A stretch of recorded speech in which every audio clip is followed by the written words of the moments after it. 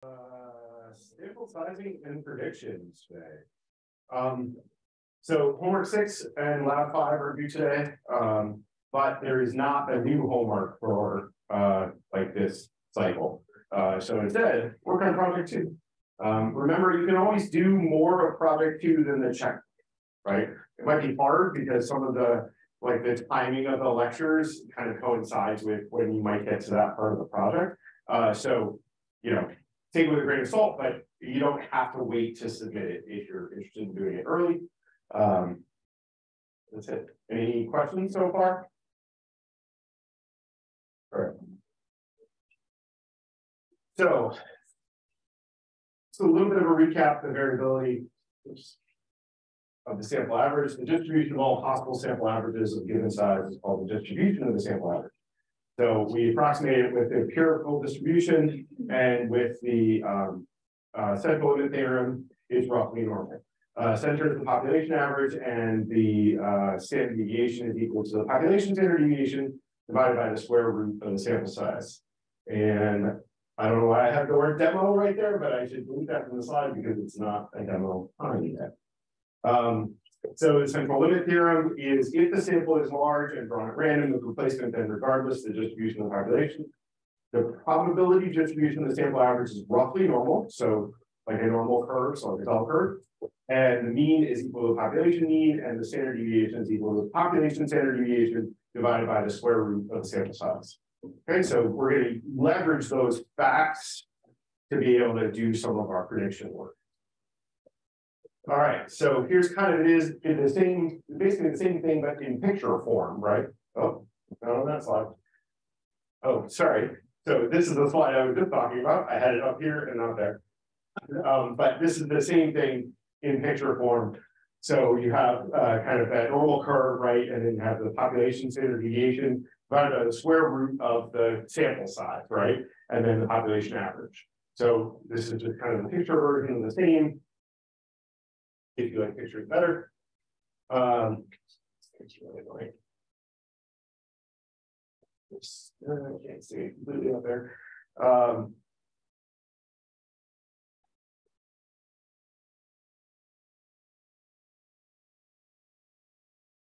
Okay, so kind of pointing out the various features of this picture, right? 1 standard deviation above the mean and 2 standard deviations above the mean. So about 95% of all samples, the sample average and population average are within two standard deviations of each other. So in other words, if you kind of wrap around that yellow bar by standard deviation, by 2 standard deviations on each side, that's going to be the 95% of your population. And as I kind of said last lecture or the one before, that's a interesting number, right? Because when we talk about that p cutoff, we tend to talk about 5% and 1%. So hey, look, 5% is left when we say 95% of the samples.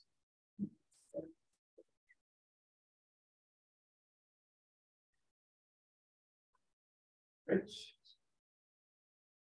I do not understand this. It really kind of hurts me. Okay, so for 95% of all samples, if you stay with the population average and look 2 standard deviations either direction, you'll find the sample average. And the distance is symmetric, which is handy. And so you'll capture the population average on kind of right in there. So kind of a few different ways of saying the same thing.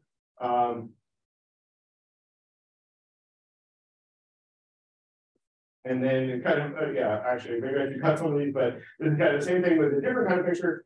But what we really get down to is that 95% of the confidence intervals for the population average, 4 times the standard deviation of the sample average, and 4 times the population standard deviation divided by the square root of the sample size. In other words, the first line, right? If you replace standard deviation with its actual constant, like how you calculate it. So what does that mean? We can just use that bottom one, right, and be able to calculate where where that average is with a confidence interval, right? Which is useful. And we're going to go through. I think I'm going to do an example in a second. Let me just make sure where we are.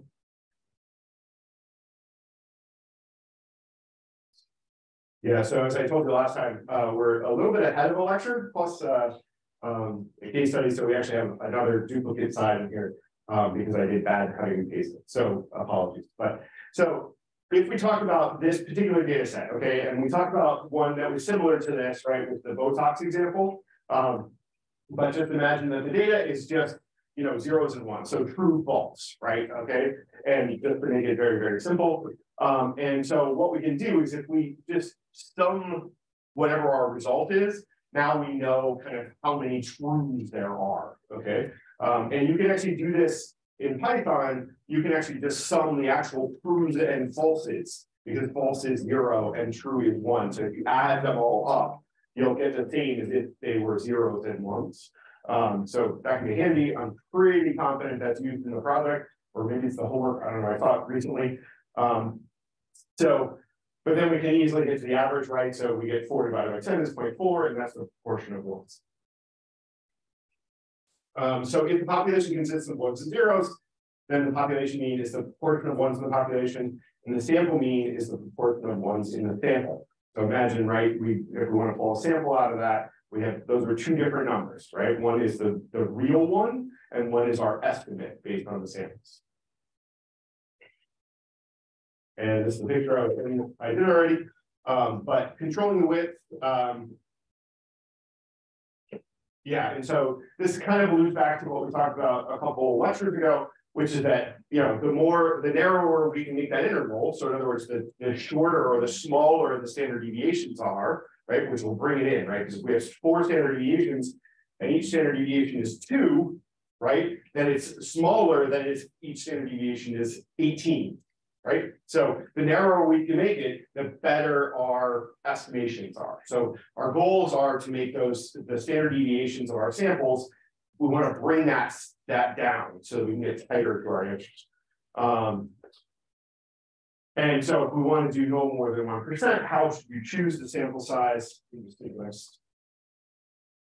So for example, as you hopefully know, the mayor of Boston is a woman named Michelle Wu. And so when she was running for election, it's the percent, what we're trying to capture in the election, right, is the percent of voters who support Wu for office.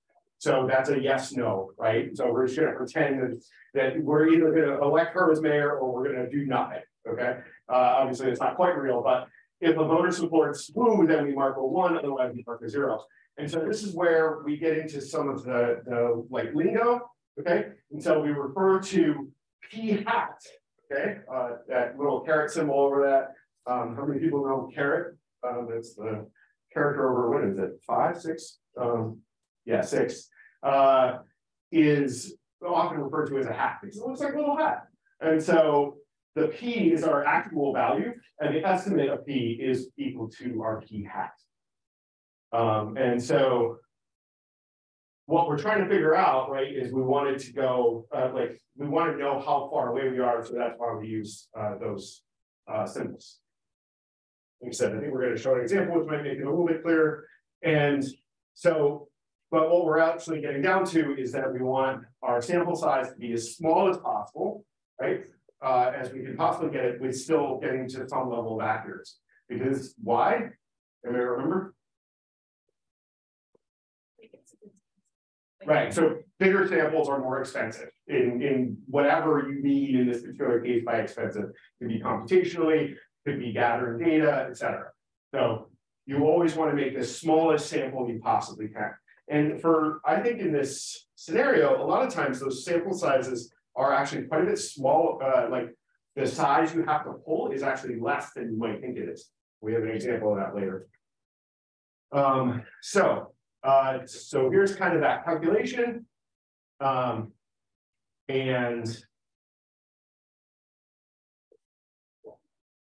all right, but here's the example. Oh, sorry, but before we get into that example, I wanted to give one more example of a bootstrap. And so this is, our babies that we keep talking about. And I don't think we talked about this particular bootstrap example, but so the first thing I'm doing is kind of pulling a histogram out of it, but I particularly want to point out a couple things that are not quite yet. So the first thing I want to do is go find out what's the actual, the real average of this data set. basically so I can compare. Do I want to turn on filter keys? I don't know what filter keys are, so no. Okay, so the first thing we do in our process, right, is we create a method that is going to essentially give us one of our estimates, okay? And this is really important because what we're trying to do, right, is we want to do our sampling or our estimation, whatever way you want to call it.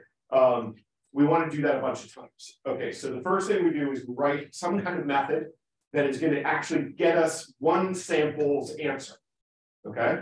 And so that's what this case is. We're going to say one bootstrap mean. Doesn't really matter what it's called, right? Normally, you know, I actually would probably tie it more closely to the data set that I'm looking at. But by way of example, so one bootstrap mean, this is an example of a bootstrap. So we're going to use that terminology here. But so what it does is it does the sampling, but then it actually calculates the mean. So we can get that one method does one experiment, okay? Then we go into the next method or the next section here, and I'm going to run it. This takes a while, but it doesn't mean changes. So what we're going to do here is, okay, now we've got one way of getting one experiment, right? So instead, what I want to do is I don't want just one, I want 1,000. But in order to do that, I need to collect the results of the experiments as I go along.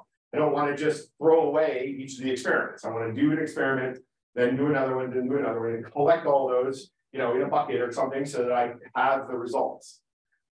So in order to do that, I first create an array because I need a place to put, like I need to get my bucket first, right? I can't just pour water in and then hope that the bucket appears. Okay, so the first thing I have to do is make a bucket. And that's what my make array is doing there, is just an empty bucket. Then I'll do my for loop, and so this is let us repeat something over and over again. And I'll call my method there that is doing one of my experiments. I'll just get the result into new mean, and this is really just for readability, right? I could just put one bootstrap mean right here, right? But for readability, I tend to pull it into its own variable first. And then I'm just going to append it onto my bucket, right? Or in other words, I'm going to put my result in my bucket. And then here's me printing the results, basically. But let me ask you a slightly different question. What would be another way, if I didn't have the for loop, to do this? Like imagine I don't have a for loop, and I'm not a super lazy programmer. The answer is very obvious. Not a trick. Any ideas? Think about what the for loop is doing. What is the for loop doing? Give an answer. Do it 1,000 times. Yeah, type it in 1,000 times, right? Okay, I can just put those two lines over and over and over and over again. Okay, but I'm lazy, so I'm not going to do that. I'm going to do a for loop. So, but it's exactly the same as if I had typed it in 1,000 times, except that I can make it 1,001, or let's say 50,000 much more easily, right? Because I can just change the 1 to a 5, and now I have 50,000 rather than having to copy another 40,000 examples. Okay, but that's all there is to it. There's nothing real magic about it. All it's doing is making it so you can save some writing. And then finally, what we're doing here is in this particular example, we're looking at that left and right edges. Okay, and so here are the edges of our gestational age, I think, for those averages. And then I can kind of go on and print it. So we've done this on this data. Well, I don't know if we did this exact data set, but like on this data set a couple of times. But as you can see, right, we have this blue dot, which is where we actually calculated it to be. Okay, but then our yellow is our window of where our experiments fell. Okay, because we don't normally have blue dot, right? So yeah. And how many samples does like the default sample take? So if you use the method sample, it does by default everything. So it goes and grabs the whole set again. And the reason that's why, and if you notice, right, the defaults are actually weirdly aligned with Bootstrap. Why are they weirdly aligned with Bootstrap? Because Bootstrap is really often the most common way of doing this, of trying to actually do these experiments. So that's why samples defaults happen to align with Bootstrap. All right. So what I wanted to show here too was our confidence interval. Okay, so we took our data with the gestational age, right? And this is a lot of code, I know, and you don't have to worry about it too much. Everything in here, with the exception of using the stats library, you should be able to write. It's just complicated. So we're not going to do that today in class, but I want to show you what its output was. Yeah. Yeah, do you have a question? Yeah. So before with like sample, if it samples the whole population set every time, then how does it get different means each time? Because it's sampling. So it's going, I want row 2, and then I want row 4, and then I want row 5. But then the next time through it says I want row 10 and 16 and 1, but it does it for all of them. But it's basically just reordering. Right? So it's more like think of it as like it's shuffling them. That's what it means by sample. Okay.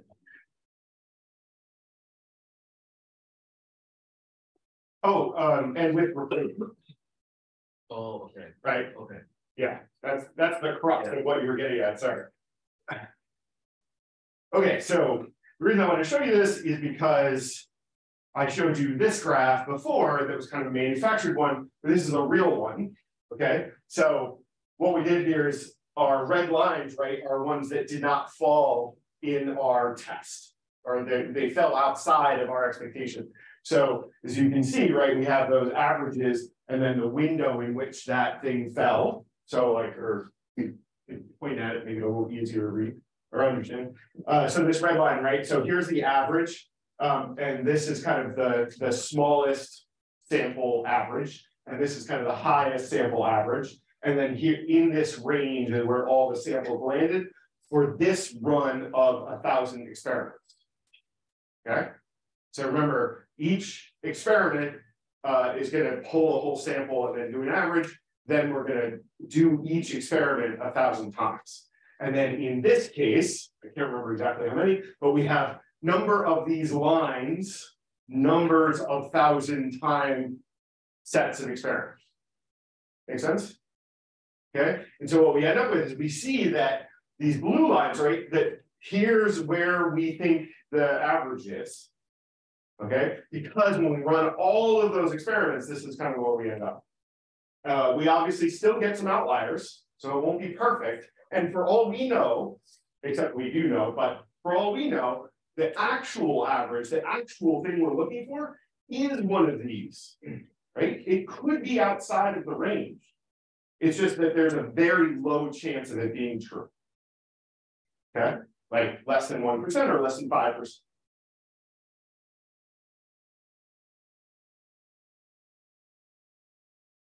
Okay.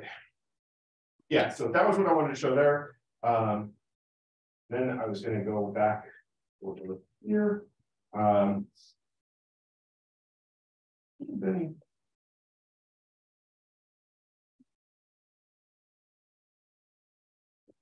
DLC, does anybody have the class notebook? Do you see the something about the 0/1 sampling?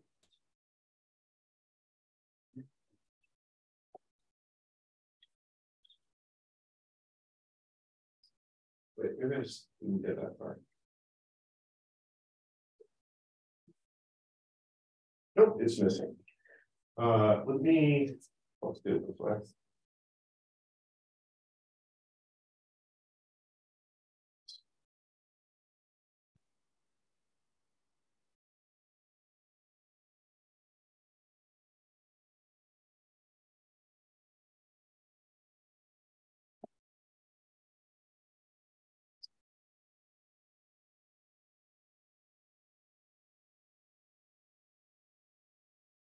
Make sure it's in here. Oh, nope. All right, so you do not have this bit prepped, but it's only like 6 lines, so it shouldn't be too big a deal.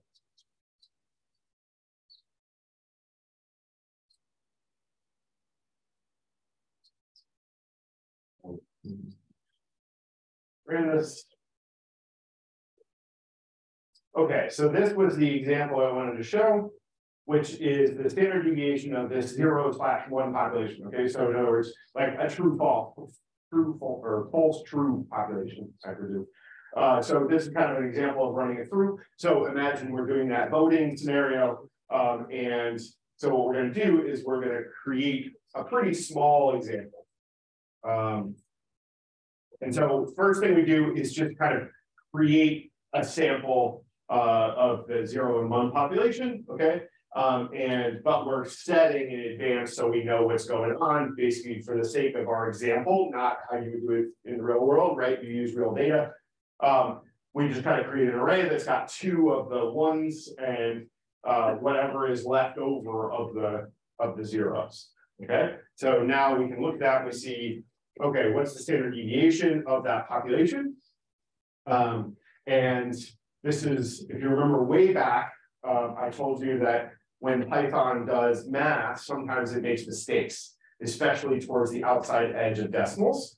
So that 1 over there is a mistake. Okay, so you want to kind of keep that in mind sometimes when you're using really big floats, that especially out on the right edge of a float, there can be mistakes. So, but usually they're small enough that they don't matter. Okay, so what we do first is what I kind of just showed you, which is, hey, we're going to go and figure out how do we do one experiment, okay? And that's with this SD of 0/1 population, with the number of 1s, with one experiment. So, okay, great. So now what I want to do is I'm going to create a table that has kind of the options, right? And actually,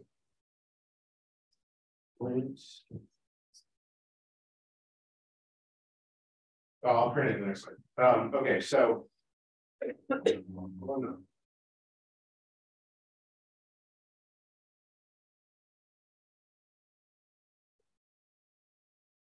okay, so now we have just a table of like all the options. So in our vote results, we could have had you know, no votes for Michelle Wu. We could have 1, we could have 2, we could have 3, etc. Then we just calculate what's the proportion. So what's you know, how many of them are 1s, and then what's the standard deviation. Okay, and the reason we're doing that is because I want to show you this graph, kind of showing you how it works. Right, is that this, if you kind of see it's like an arc, right? And so that arc is showing us like how that population is going to flow depending on how what data we got. So I'm trying to think, there's a yeah. So if you think about that kind of that picture, it's showing us the variation of what could be happening when you have certain populations. I'll probably try to cover that again in another lecture, just because I don't think that's telling the story I really wanted to tell. But if we do the calculation that we talked about in the slides, so our standard deviation of a 0/1 population divided by, actually, let me look at the,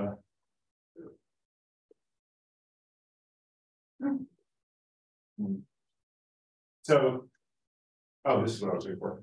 Okay, so if we look at that curve, what we can figure out is basically what's the sample size we need if we're doing certain kinds of populations. So we can figure out the sample size we need by using we can get the square root of the sample size is equal to 4 times the standard deviation of a 0/1 population divided by 0.01. Okay, so why do we care about the worst case, right? So this is the smallest the sample size can be, but no bigger. Or no small, sorry.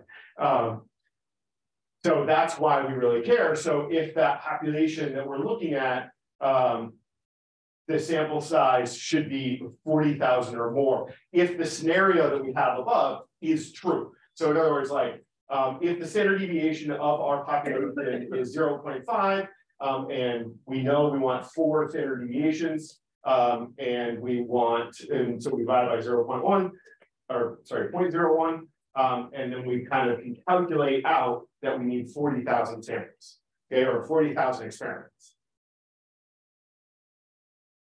Okay, I don't know, hopefully that makes sense. Like I said, I'll try to cover it again in a different way in a future lecture. Because basically this is where we're getting to, which is that this is actually kind of an interesting article if you go and read it. But you can sample a poll, right, of only 1,000 Americans and actually represent their 260 million people with 3% margin of error, right? So you can actually get a really, really small amount of samples, like our data, in order to still represent a fairly large population. That's why I don't love the prior example, because it doesn't like prove this, right? Which would come back and maybe try to prove this one. But the point being is that you can actually get quite small samples if you use something like the bootstrap method to try to figure out if your sample is good, or to try to figure out your average or whatever you're trying to figure out. All right. Oh, I do prove it. There we go. Okay, so the part that you might immediately notice, right, is that it's plus or minus 3%. So what we actually need is 6%. So that's a little bit higher than we've normally been talking about. But for the purposes of whatever story they were writing, that was enough. Okay, so we normally talk about, or we've been talking about 5% and 1%. In this case, it's 6%. But that means plus or minus 3%.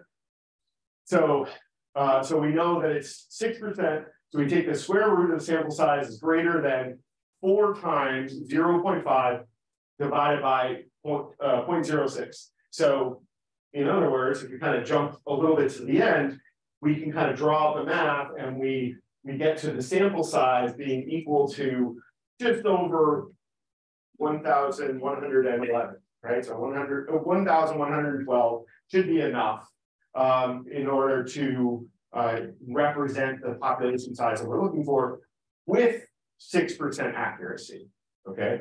Not the 5 we've been talking about, or the 1 we've been talking about.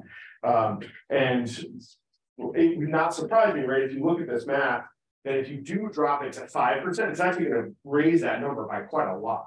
So it's probably fine, right? And you can say plus or minus 3%, that's probably close enough for most estimations that we want to do. So maybe we don't quite need the level of accuracy that we typically use. Now, on the flip side, if we're doing, like a vaccination, like the vaccination example, maybe we do want 5% or even less, right? And so we need to do bigger samples. Does this make sense? Okay, I'm pretty sure this is also covered like in a homework or a lab or something. So you'll probably work through it yourself as well. All right. So where is all this leading to, right? All of this, really the goal most of the time is the kind of part I allude to a lot but don't actually say, is that what we want to be able to do is predict things, right?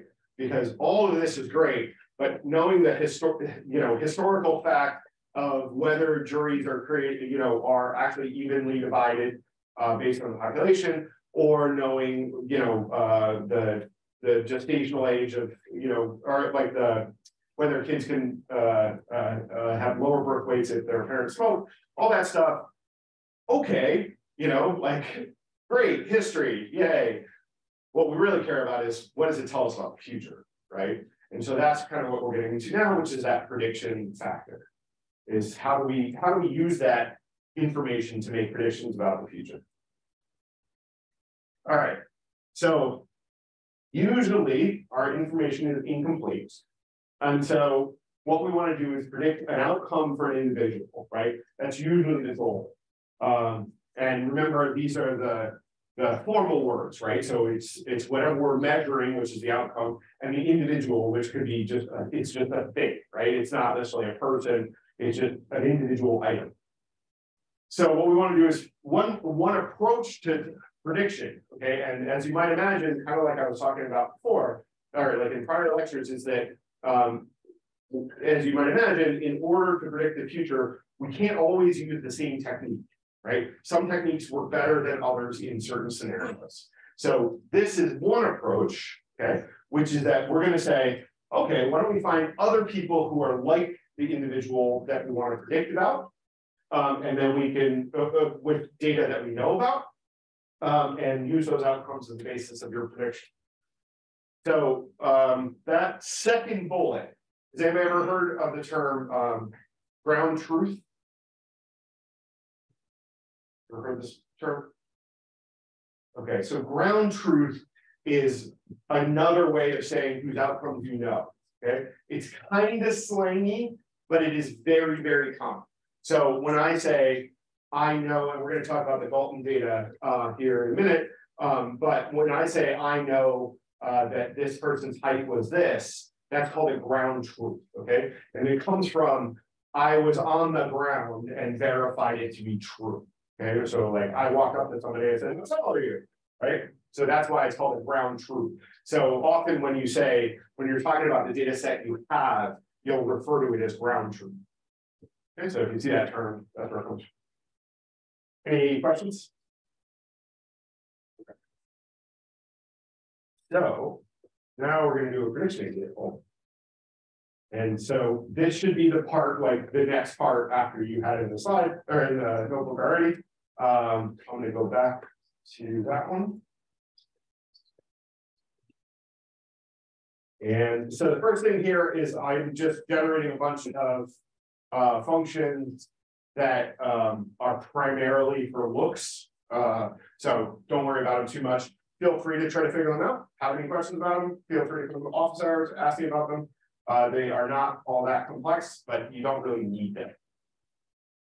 Okay, so getting into prediction. So I think we've talked a little bit about the Galton data before, but as a reminder, the only two columns we're going to care about here is the average heights of the parents and then the actual height of the child. Okay, so both of these pieces of data are ground truth. We know that the mid-parent, right? Mid-parent is the average height of the two parents, and the child is the height of them after they're done growing. Okay, so let's say they were all measured at 30 rather than at 14. All right. So the first thing we're going to do is create a scatter plot. Okay, and we now just can say, okay, now we can see there's the relationship between these two things. This is why a scatter plot is so nice. And we can say, okay, here's the mid-parent averages on the bottom, and here's the child heights on the side. And so we can say, based on our data that we have, we know that this one child of a 71-inch average parent size happened to be about 64 inches tall. Okay.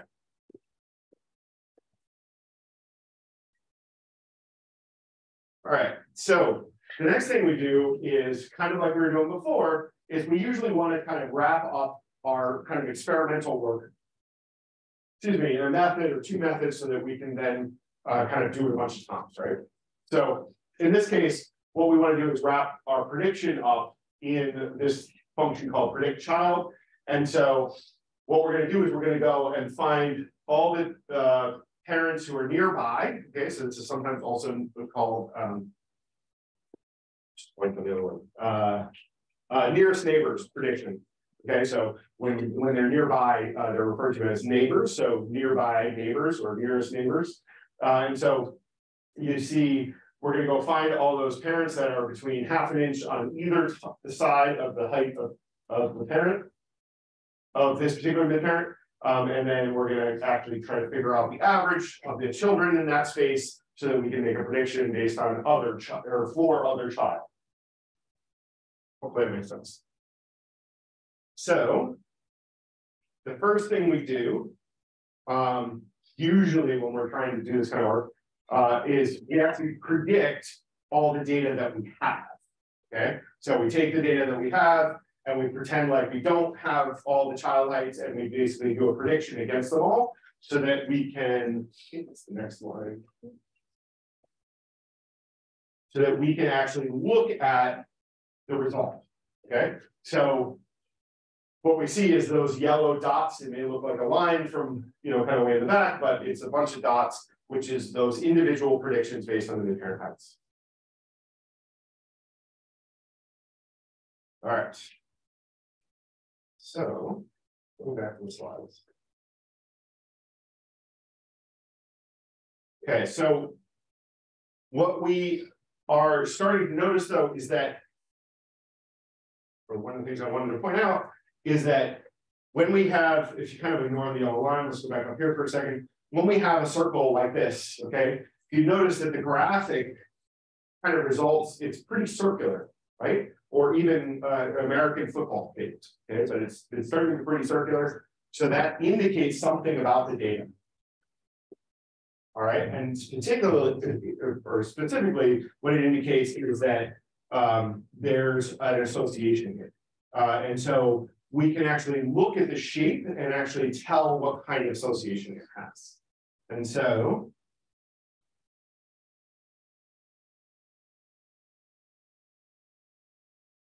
yeah, so kind of jumping tracks a little bit. I don't think we've talked about this data set yet. Did we talk about this one? Remember? Okay, so this is a set of hybrid car data. Okay, it's a little bit dated. So there's actually significantly more hybrid and electric cars on this list now that are not in this data set. So just kind of ignore that. But we have basically the type of the vehicle, then we have the year that the vehicle was, I think it's introduced. Yeah, there may be repeats. I can't remember exactly, but and then we have the MSRP. Okay, so this is, and you know what MSRP stands for? Manufacturer suggested price. Right on. Okay, so this is basically the list price of the thing.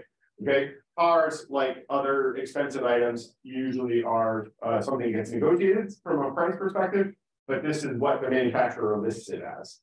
And then this is the acceleration. So this is typically 0 to 60 miles per hour in how many seconds? Okay, so that is the acceleration. This is miles per gallon, MPG, and then this is the class of car that it is. Okay.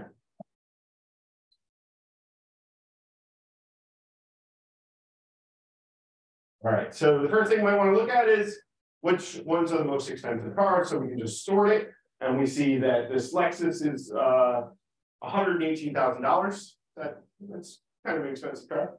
And then this active hybrid, I actually don't know who the maker is of that car. And that one is $104,000, etc. Right, it goes down from there. I just think it's kind of crazy that the Porsche is down here, right? But we have a Lexus higher up.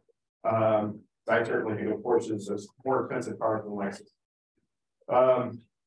All right, so one of the things we might want to look at, right, is where are these relationships, okay?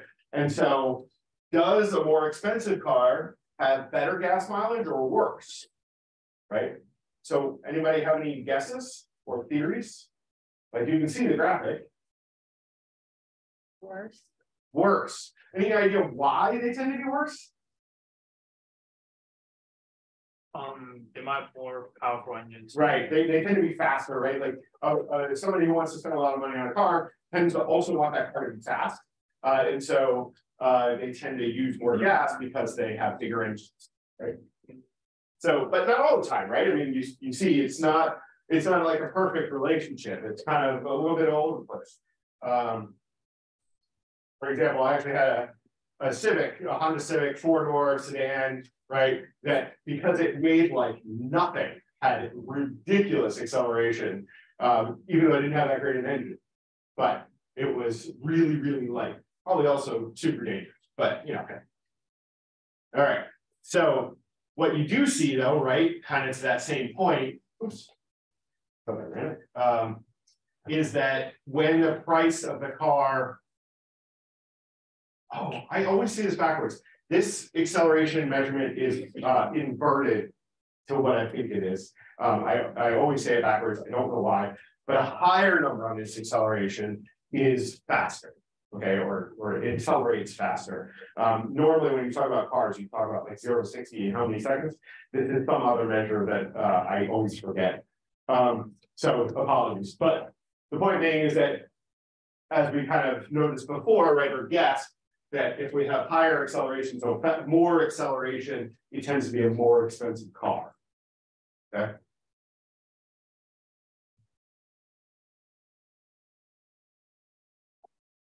And then for the case of this example, we're going to pull out all the cars that are classified as SUVs, okay?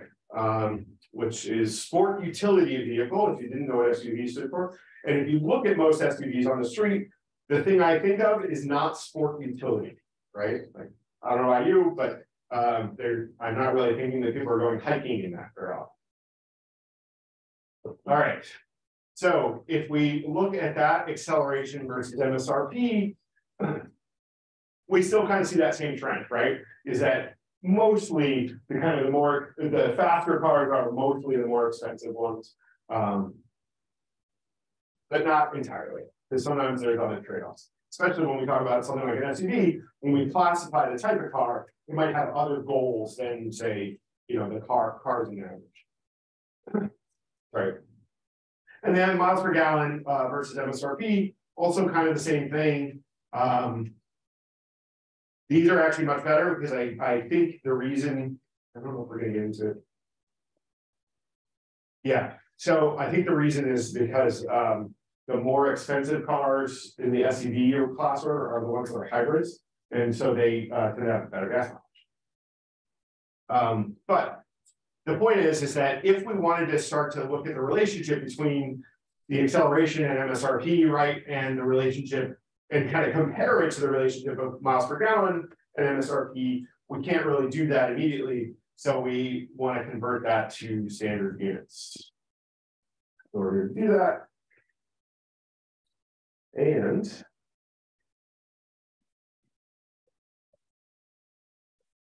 I hate making stupid mistakes. All right. So does anybody remember how to create a function of those standard units? You want to play with it for a second?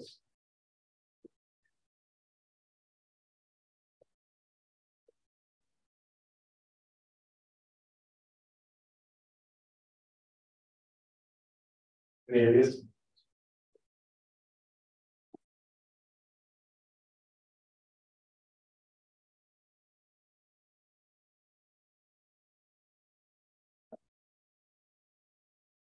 All right, so just remember X is an array of data that we want to convert to standard units. So how do we do that? Yeah. Would it be through np.stdx? Yes, that's part of it. But what do you do with it? We subtract the average and divide by the standard deviation. You just subtracted the number by the standard deviation. Which I think is similar to what you're saying. Oh, sorry. Is this maybe this is what you think? You subtract the number from the average, and then you divide. And then you divide that whole thing by the standard deviation. I would like to point out, okay, there were a lot of mistakes in the midterm of missing parentheses. Okay, parentheses are your friend. They're very, very important. Please remember that. I sometimes am so like unsure of whether or not something needs parentheses. I will often put them in when they are unneeded. Okay, so parentheses are your friend. Use them a lot, please. I hate when I see a question that is 100% correct, except they forgot those round things. Right? Okay, so if I convert to standard units, now what I can do is I can actually plot them together, right? Because, oh, sorry, this is just mile per gallon and MSRP. It's on the next bit. But so now they're in standard units, so they're going to move to kind of shift, right, to be around 0. And so, and now we kind of move the other one to be around 0. And I don't think I have a good picture of this, but now you can actually compare the two, right? You can actually look at them and they're both in the same, plane, for lack of a better term, because now they're all right around 0 on both the X and the Y axis. And so now we can kind of look at the relationship between them, and we can see, oh, look, the MSRP and the miles per gallon, the acceleration, we can start to draw conclusions, as well as it makes other kinds of work that we're going to do simpler. All right, so when I was talking about the that American football looking thing, one of the things that we can do by looking at the picture, right, is that the math version of it is called R, okay, or the correlation coefficient. This should have a big, huge magnifying glass on it, okay, so but the R of a relationship measures the linear association. So if the R is equal to 1, then the scatter between the two is a perfect like line like this. Okay, we're going to see a bunch of examples, but it's a perfect line like this. So what does that mean between the X and the Y? If we have a line that looks like that, what is the relationship between the X and the Y? Positive, or like every time you go kind of up by 1, right, on the x-axis, you're going to go up by 1 on the y-axis, right? If it's a straight line, because that way, and we know they're direct, like they're always in lockstep, right? And then a -1 is basically the opposite, okay? And just to be clear, right, it's a positive and negative association, but that doesn't mean like it's a bad association. It just means that there's a negative relationship, as in 1 goes down while 1 goes up. And then 0 means there's no relationship. Great. So, oops, I forgot this is good. So these next. So we have this little function that is created up above, right? That will just randomly create a scatter plot based on a particular correlation coefficient. So this is a -1, right? So we're basically a line sloping down. Let's get some more screen real estate. And then we have a line going up because the R, the correlation coefficient, is 1. Okay. And then we have one that's a 0. And so that's just a big blob. Okay. So basically, if it's just a big blob, that tells you that there's not really a relationship there. Okay. But if there's a line, then there is. And then you can kind of vary in the middle. And this one's a little hard to see, but this is a -0.2. Okay, so this is actually a descending one by a bit. Okay, so here is our actual -1, so it looks like this, right? And then a -0.2, so just a little bit. But if you look at it, right, you can see there. I mean, there's kind of a line there, right? It's kind of going down. But so if you see those relationships, that tells you about the relationship between the X and the Y values. And then here's kind of the inverse, except it's more pronounced. Okay, so this is 0.6. And so you can definitely start to see the line there. All right.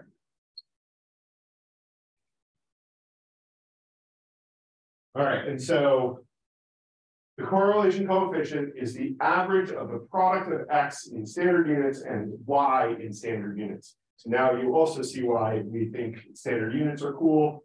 Okay, so we take the Y in standard units. So like I said, when you kind of say it out loud in English, you kind of say it in the reverse way that you do the work. So average of the product of X in standard units and Y in standard units means we have to go get the Y in standard units, then get the X in standard units. Then we want to take the product of X in standard units, and then average of the product of the standard units in X. And there. All right, so measure how clustered the scatter is around the straight line. So we can calculate it. So the first thing we're just doing here is just creating a table that's got some numbers in it. And we're going to throw that in a scatter plot, okay? And so we can see, hopefully, that we have a couple of different dots on this line or on this scatter plot. And the first thing we do is go and calculate those into standard units. And I'm going to go show you that method, which we made. Is it one we made already? Yeah, so we just converted them using that same standard units method. And now we have two arrays, one that is of the X in standard units and one that's the Y in standard units. And we just threw those on the table as well. All right. And so now we're going to do the product of those. Okay, so this means the multiplication of those two numbers to each other. All right, and the way we do that, we can, as you recall, right, we can just multiply two arrays by each other. We get back an array of the result. So that way we can use this column. This is another one that a lot of people got wrong. Column gives you an array back, right? Not select. So we can, and then we just throw that in the table too, just because we're kind of collecting them somewhere. And then we can figure out the actual R. Okay, so now what we do is we take the average of the multiplication of our standard units and the yeah, so we just take the average of the two.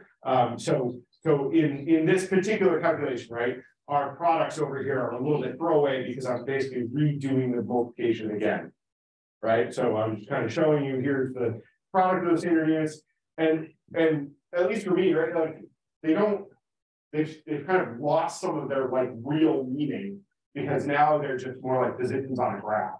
So that product is like you know, product of what, right? Like so. But really what we're looking for is kind of means to an end. That correlation coefficient tells us about their relationship, and that's what we're looking for. Even though the steps along the way are kind of like meh. All right, so now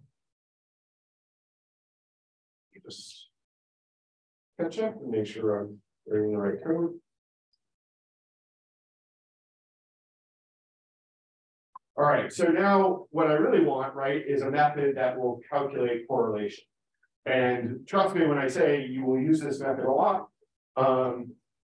So the first thing we're going to do is we're just going to get X in standard units. And I'm just going to write it out because it will be clearer, but feel free to shorten it as much as you like. I would definitely normally do that. Okay, and I call my standard units function with, now in this case, what I'm actually doing is my function wants to take a table and then a column name and then a column name. So I need to go and kind of pull the pieces out. So the first thing I do is I get the column off the table that is called whatever is in the variable X. And then, oh, that's it for there. Then I basically do exactly the same thing, except this time I'm going to do whatever the name of the Y column is. Then I'm going to average those out. Excuse me, this is what we did before. And I'm going to say X in X standard units times. Why I should change what I wrote. And I don't know why I have an extra question mark.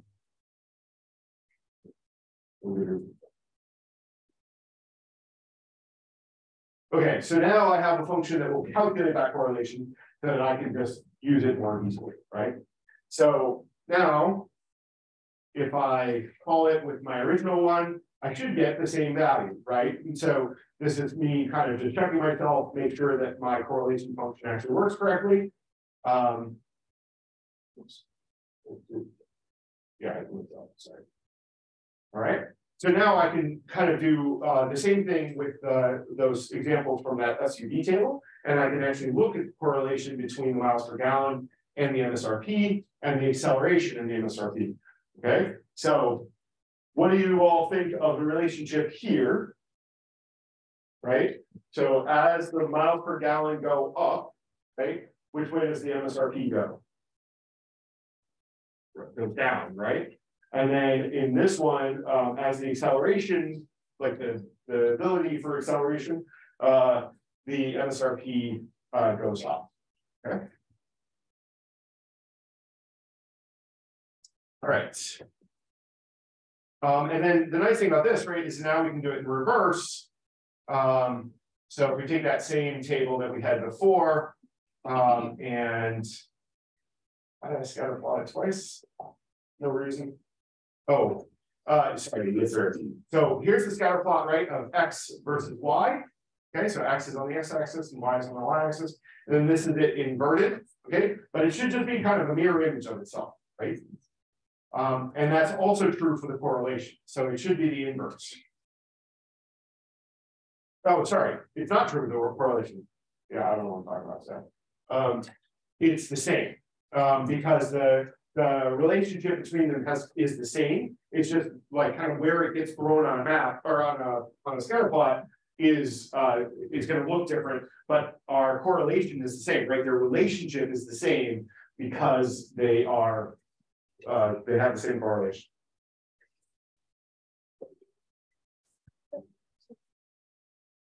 I've been misspeaking all day long. It's really good. All right, so now the question is, as with most of the things we talked about, it doesn't always work. So here are some examples of when it doesn't work. So we can get false conclusions of causation. We can get nonlinearity. So nonlinearity, I'll show it to you, make more sense. And then outliers, and then what are called ecological correlations. I think we have an example of each. So nonlinearity. Okay, so this relationship, clearly not a line, right? It's a curve. Okay, so that means this correlation trick doesn't work. Okay, in fact, it will give you really, really confusing results. Okay, so sometimes it can give you an indicator that you should be using another method. But when when it's perfectly nonlinear almost, it basically just gives you 0. Okay, but there is clearly a relationship there, right? It's just that it's not a linear relationship, so the correlation coefficient doesn't work.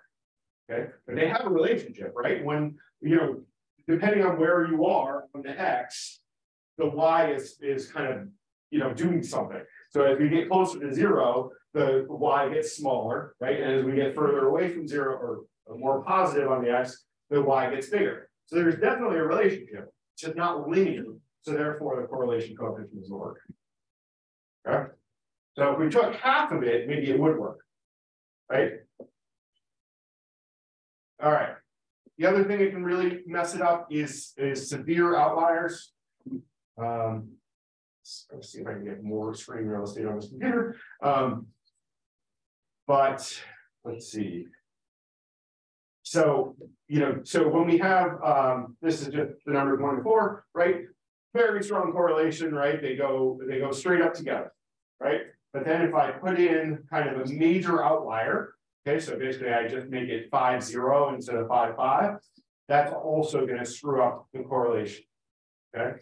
And again, this is why outliers are so important, because if I saw this data, although it's only 5, so not really, but if I saw this data and I saw this kind of reaction, my thinking would be to take out that 5, right? Because everything else has a really strong relationship, right? It's just that these kind of simple samples are really just not right.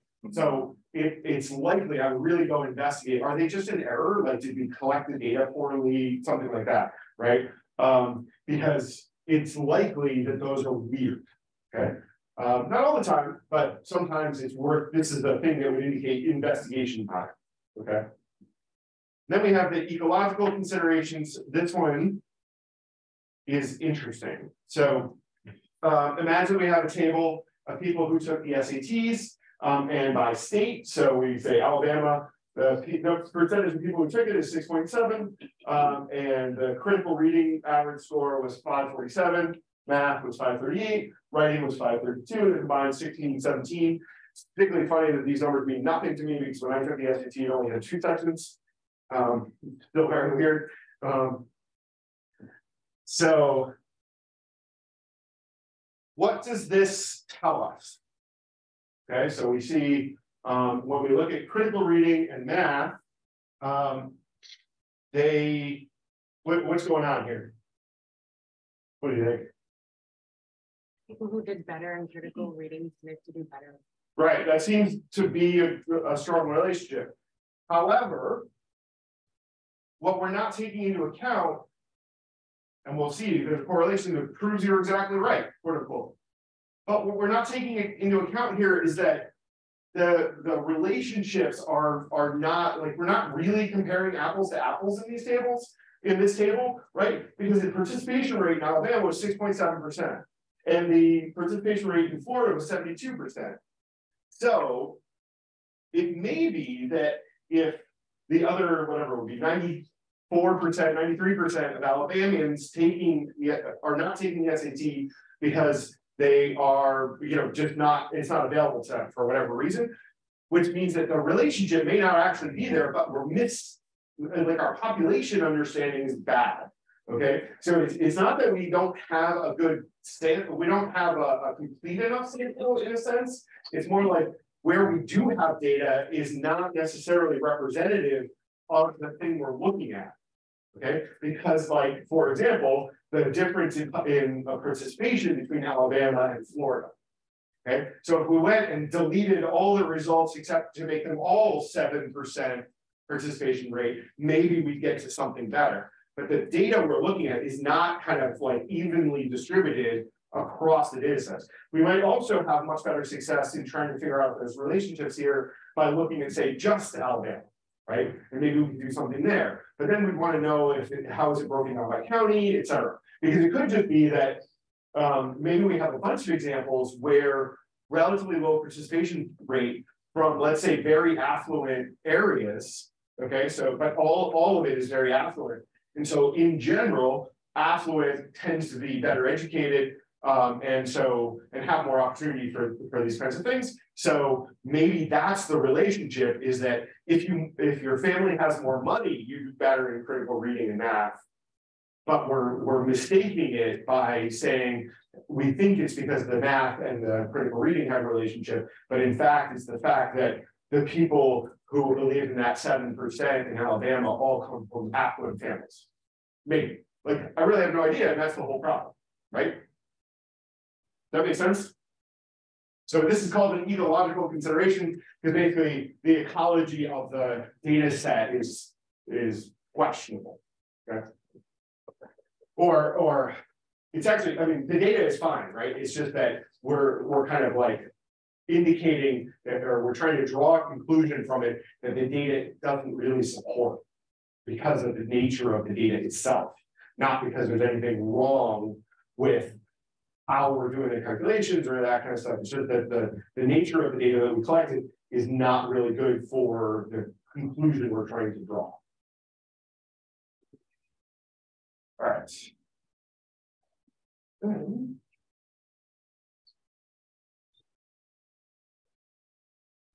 All right. Let me just see.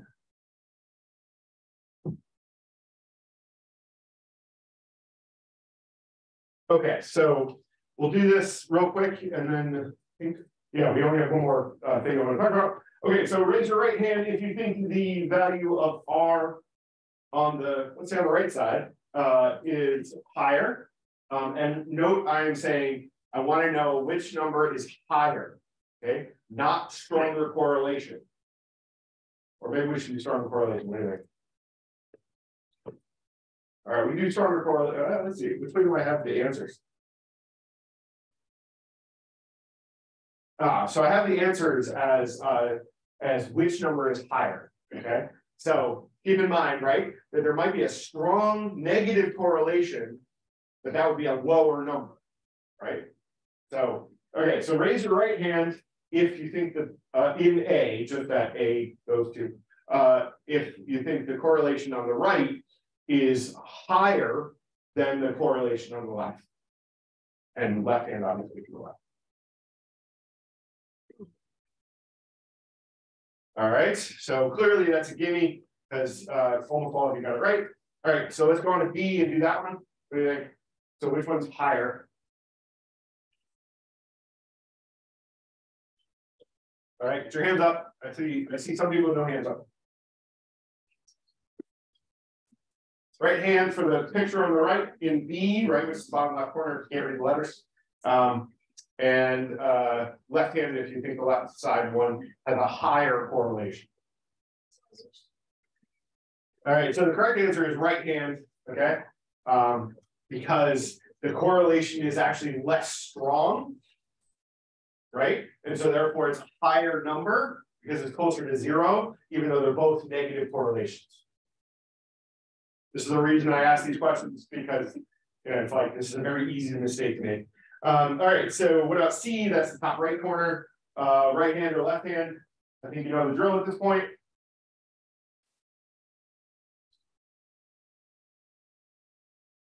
This one's also got some subtlety to it. All right, what did I? Yeah. Okay, so left hands have it. Anybody know why? The outliers. Because the outliers, those like 3 dots in the bottom right corner over there really throw off the correlation. All right, and then D. Let's see. All right, that's pretty good. The right hand is correct. And this one, the outliers actually kind of help the correlation, right? Because they're like evenly balanced. All right, and then the last slide is one of my favorites of speaking of those ecological considerations. Oops, wrong computer. With increased chocolate consumption comes more Nobel Prizes. So I think that's a great correlation. I think we should run with it and decide that all chocolate consumption is good and will cause you to win a Nobel Prize. So there is a relationship here, right? Okay, this is probably not the ecological problem. It doesn't seem to have any particularly strong outliers. Okay, it has an R like in this graphic, right? You see that 0.79, that's pretty strong, positive correlation, but it's probably not causal. Exactly. Right? But it's kind of interesting nonetheless. So who knows? Maybe one of you will prove that there is a causal relationship between them. And I think we're going to stop there before we actually get to the predictions, I promise, which is the height predictions. Anybody have any questions? Yeah. What would be Oh, so I put the to pull off, right? Yeah. Okay, so let's say 1024 at the time. Any other questions? Yeah. All right, 1,024.